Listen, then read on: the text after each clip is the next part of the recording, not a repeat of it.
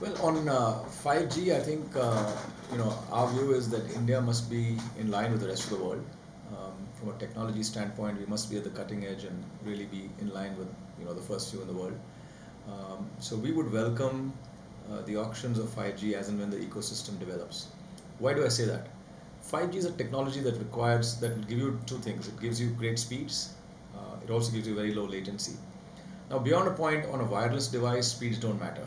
What really matters is latency. So the kind of applications that 5G will have will be machine-to-machine applications where low latency is required, whether it's things like driverless cars or robotic surgeries. So some of these use cases need to expand and be relevant in India, and then the topology of the network will be decided by those use cases. So in sum, we would welcome the auction as and when the use cases develop, and we're very excited that India should be at the cutting edge of technology.